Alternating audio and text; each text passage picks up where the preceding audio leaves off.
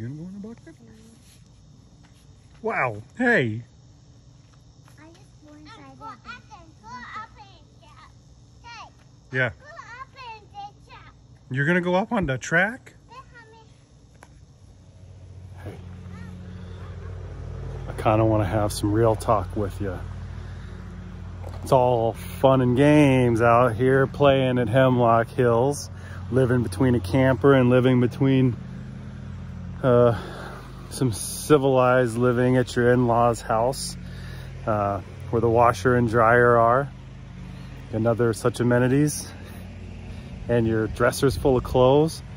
And sometimes, because you're not paying attention, you got to dig deep into your dresser full of clothes and pull out something to wear that you haven't worn in a long time. That's the case. Don't judge. This tight little number from my Navy days, that's like 13 years ago. I'm surprised I can even fit into it because I gained some weight since then. So don't judge me too harshly. Because it's all I got. It's all I got for right now. But today, we're gonna do this. The first thing I need to do is I'm gonna go ahead and mark out these feet, turn you around so you can see what I'm talking about. But first, welcome to Hemlock Hills if this is your first time. If it's not, welcome back. I appreciate having you all. I said this at the end of my last video. I'd like to say it at the beginning of this video because I'm genuinely interested in what y'all are doing. So leave a comment down below. Let me know what kind of projects you're working on. So it's not just all about me. Maybe I can learn something from you. Anywho, we're gonna get to this project at hand. Before we do, if you're enjoying what we got going on here, consider going and hitting that subscribe button and liking this video. And let me know what you think of what we got going out here at Hemlock Hills. Today's video, we got to get these set so I can get this mill put back together so I can get back to work. So the whole point of this was to have something very firmly attached, so when I drop logs or move the saw head, this doesn't shimmy around on me. Also give me a little bit of extra height for just kind of comfort reasons. In order to prevent the movement though, I need to put some screws in those holes. What I did not foresee is that I cannot get to those holes. Even if I turned it, I could get to these and I can get to the ones on the other side, but let's see, if I go down here, I could get to one, I cannot get to the other. And a part of me just wants to put in the one screw and call it good. The other part of me says, don't be a dummy. You've got this thing apart, you've got the time, do it right. So I'm gonna do it right. And what that means is, I've got a Sharpie marker, and I'm gonna trace the outline of the feet. I'm gonna get them oriented the way that I want them. I'm gonna trace the outline of the feet. I'm gonna mark where the holes are. I'm gonna unscrew the feet. I'm gonna move the bed out of the way. I'm gonna drill and screw these things, put them in place, and then set the bed back on top of the feet, and then reattach everything, and then level the bed. So, bear with me. I'll be back once I get this done, and we could talk about how to level this bed.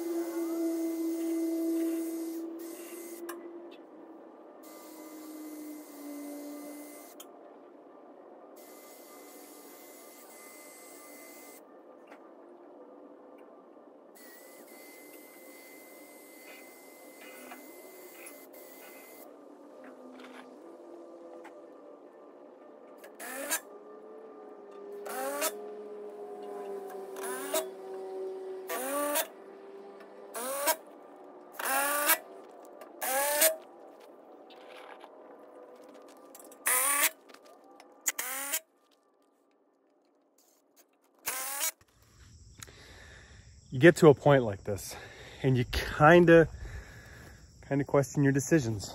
I got two lags in each of these end pieces that I was able to see both bolt holes, and then I got one in each of the rest of these down here. You can see, right, one there, but then there's nothing there. And the really big giant part of me says it's going to be good enough. It's going to be good enough. We can just move on. You can level this thing and you can get the mill set back up and you can get back to work on it. And then there's this little teeny tiny itty bitty piece of me that says, if you don't do this, something is going to happen. It's really going to make you wish that you did this while it was already taken apart. You've already dropped the mill. Why risk doing that again, right? I don't know. What do you think? Go for it? Put those second lags in? Or just say screw it?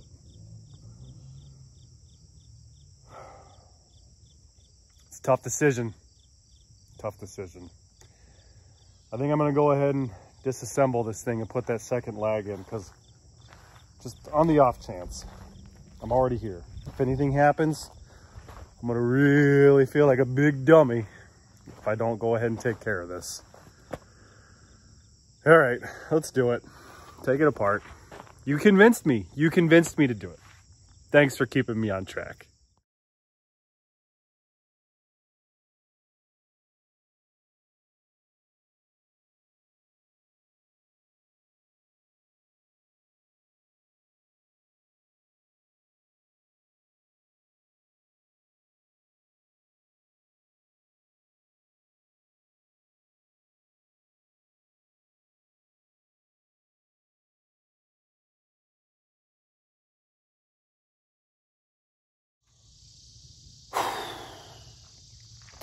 That proved to be significantly more difficult than I was planning on or had ever imagined. But it is done. And I feel better about the whole situation, so that's good. Now, hopefully I don't regret that decision some other way down the road, but this thing is fully locked in now. And I think it's gonna be super duper. The only other thing I might consider doing before I get too far along is coming over here, maybe in a couple of these and putting like in the center, maybe in like 2 or 3 of these like wider ones on the middle and the end, putting a hole, big like 3/4 inch or 1 inch hole in there so that I can still pound in one of those concrete stakes and really just send that home and lock that in place so that won't like move anywhere at all. But I think I'm gonna go ahead and let this ride for a little bit and see how it does, only because at this point in time, if I ever want to move this thing, it'll be way easier. I just got to get the main mill head off of the rail system, and then I can just drag this wherever I want to put it. And don't really anticipate moving it until I get some kind of storage or shed built for this thing. So yeah, decisions. Let me know what you think about that one too. Should I kind of anchor that in place with some holes and some concrete stakes through the timbers, or just let it sit there and float? Yeah, I'd like to hear what you think about that one. So anywho, it's late, like 8:20, way past the kids' bedtime. I need to get this cleaned up, go up there and get ready to do that with the boys. So I'll be back at this tomorrow, which will only be a few short seconds for you because you're gonna time travel. Welcome back. It's been a whole work day for me, but just a couple of seconds for you there. We're back. It is miserable hot today. We're under a thunderstorm warning. Sky's looking a little wild. See what happens. Hopefully we can get this done and get the mill head put back on here before the evening is out. So here's my plan of attack. Turn you around. probably the most helpful piece of advice that I could give to you, or that I would have gone back and given to past self, is each of these rails is split, right? So there's a section there, I think there's 6-foot sections, right? And there's a set of feet in the middle, and then this section here doesn't actually have feet, but this does. So a shared foot there and a shared foot there. So the center foot doesn't actually do anything besides provide support.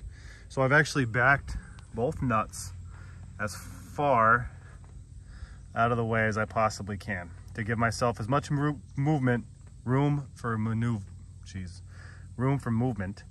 on these center legs. All right, so whatever I do in these corners will not be hindered by the center part. All right, so now I can actually change, right, the kind of diagonals and the ups and downs of this section alone,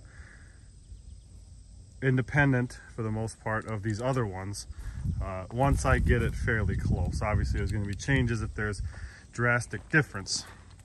So then what I do is I take my 6-foot level and I just kind of start on top of the bunks. So, right, we all know how to read a level here, I presume. This side, the right side here, is high, left side is low, and I actually want the center of this to be lower anyway, so I have some more room on these feet. So I'm going to start off by lowering this center section, and I'll do that. What I need is level across this direction and level across this direction. So once I get everything more or less level going down this way, I can take and check for level across the rails. They should all be comparable between the bunks and the rails, right? So I can already see here, my right side is high, left side is low. And then I can take across here, right? And this just double checks and verifies, right? So actually I'm in good shape on this section out here from that corner to this corner. So that'll be the last check, is all the diagonals, and I'll go diagonal in each direction, right, across each of these bunks, across the rails.